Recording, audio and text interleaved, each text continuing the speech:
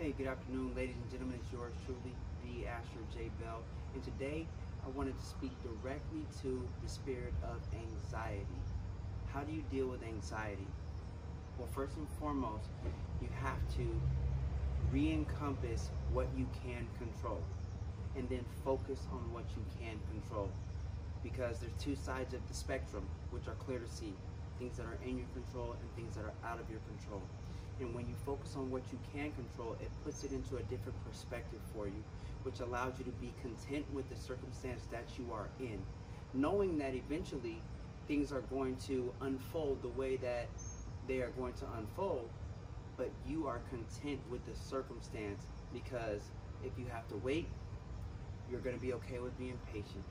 If it's not going to happen when you want it, but it's still going to happen, then you just continue to be patient. But knowing that you can be okay with the circumstance allows you to deal with the anxiety directly, knowing that the things that are out of your control, you don't worry about them, because that's what creates the anxiety, is the unknown, the uncertainties. So today I want you to focus on what you can control, and if you have to wait, then just be patient and be okay with being patient, knowing that things were going to happen the way that they need to, and they will unfold in your favor. I hope this message encouraged you today.